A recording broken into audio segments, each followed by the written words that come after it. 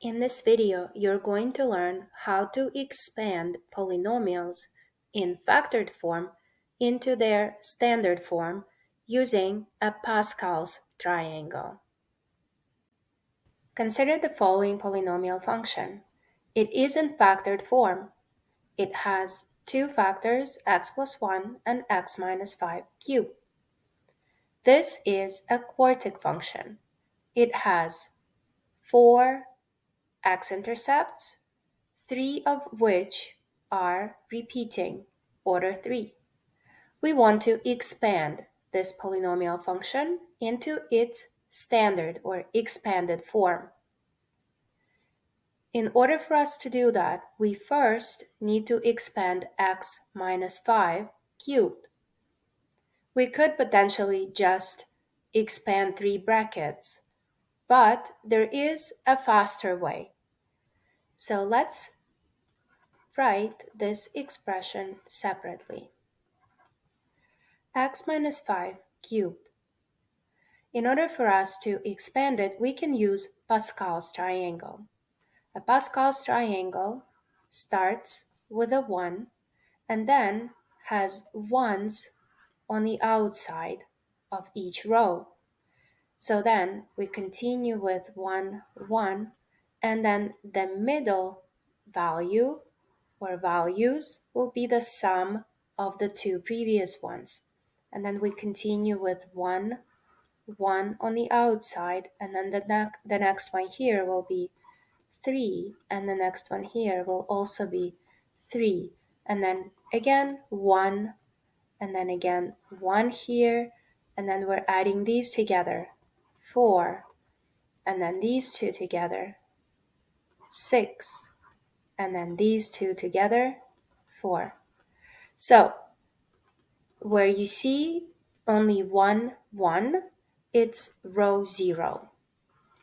This is when you just have a constant and x to the power of 0. When you have the second row in the triangle, this is really row 1, and it represents the exponent of the expression, the degree of the expression. And then the third row is row 2, and then this one is row 3, and this one is row 4. So since in our case the expression is cubed, it means we need to choose row 3, and the values in this row are the coefficients of the terms of this expression in the expanded form. Next, this is term 1, we're going to label it A, and this is term 2, negative 5. So term 1 is x, term 2 is negative 5. When we start expanding this expression, we're going to start with the coefficient, that's the first number in row 3, then the first term to the highest exponent, in this case it's exponent 3, and times the second term to the lowest exponent, which is not 1, it's 0. It's a common mistake when people write 1 as the lowest. 0 is the lowest. Then next term, you're always adding the terms, and then you will eliminate the double signs once you start simplifying. Okay, the next coefficient in our expression will be positive 3 times term 1 x to the power of 2 or squared, and term 2 multiplied by all the previous parts of the term to the power of 1.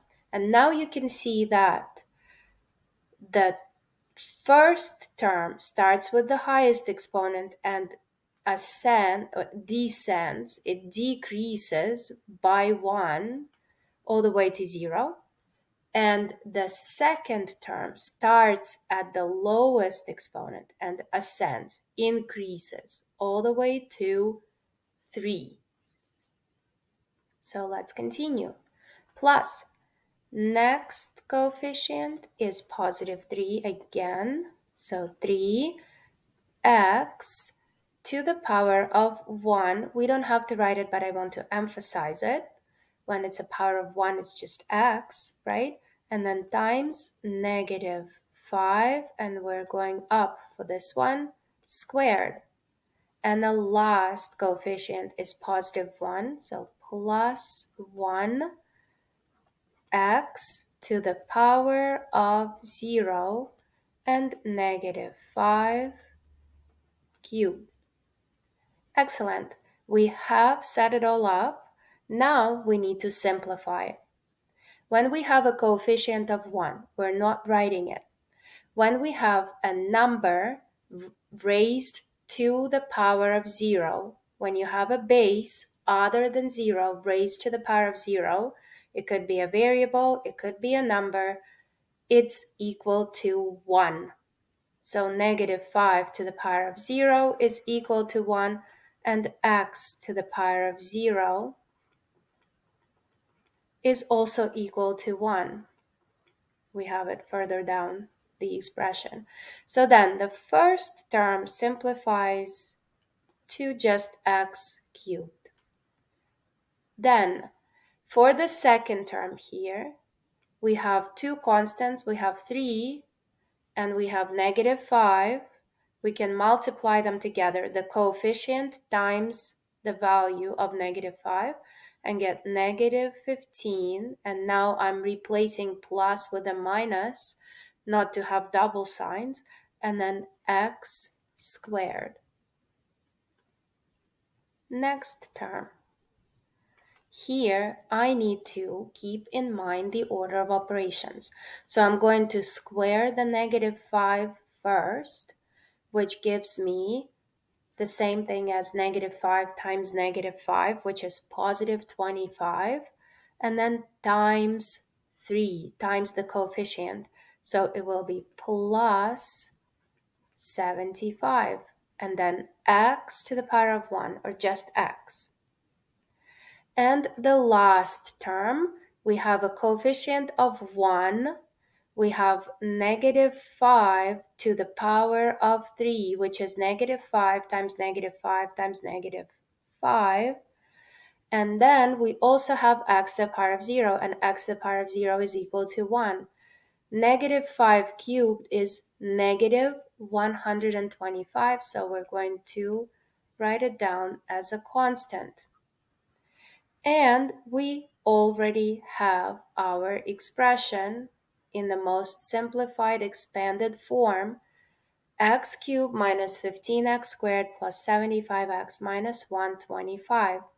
It starts with the highest exponent and goes down to the lowest exponent of 0, where there's just a constant, right? Now we need to continue with the rest of the function. We still have x plus 1 that we want to distribute. Okay, so this is what our function looks like now. We have expanded one of the expressions, but we still have one other factor that we need to distribute over the rest, the remaining of the function, right? So now we're going to take term 1 and literally multiply it by every single term inside the second bracket. And then we're going to take term 2 and repeat the same thing. Remember that you still do have a negative 1 here that you are going to keep as is for now. So f of x is equal to negative, and now that negative will apply to every single term inside the new expression. So we're going to get x times x cubed is x to the power of 4. When you're multiplying the powers with the same base, you keep the base, add the exponents. Negative 15 x cubed plus 75x squared, and then minus 125x. Now let's move on to positive 1. Positive 1 times x cubed is x cubed. Positive 1 times negative 15x squared is just that, negative 15x squared. And then plus 75x, and then subtract 125. Next, we're going to try and combine like terms. So we have negative 15x cubed and positive x cubed. We have positive 75x squared and negative 15x squared. And we have negative 125x and positive 75x. So then f of x is equal to negative x to the power of 4 minus 14x cubed plus 60x squared minus 50x, and then subtract 125. Now we're going to distribute the negative 1. So every single term's sign changes to the opposite. Plus 50x plus 125. And there we go. We have a quartic function, right, with a negative leading coefficient. The y-intercept